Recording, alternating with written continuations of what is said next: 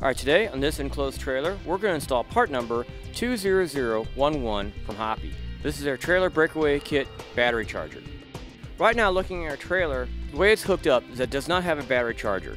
It has a 12-volt power lead coming off the towing vehicle, going straight to the battery that will charge the battery, but over time that could overcharge the battery, especially on a long trip. So we're going to install our battery charger. First step is we'll go ahead and locate the wire that comes off the battery charge from the towing vehicle. We'll hook that up to the black wire.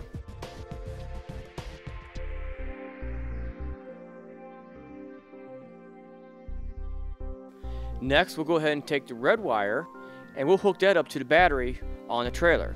The battery will be getting a charge.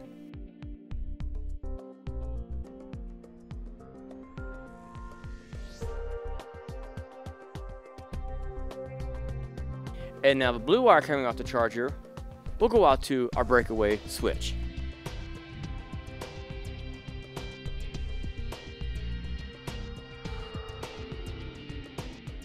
Now you can use a variety of different connections. In this case, we're going to be using wire nuts.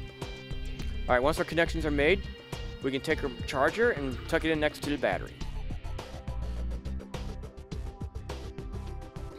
Alright, with that, that'll finish it for our install of part number 20011 from Hoppy on this enclosed trailer.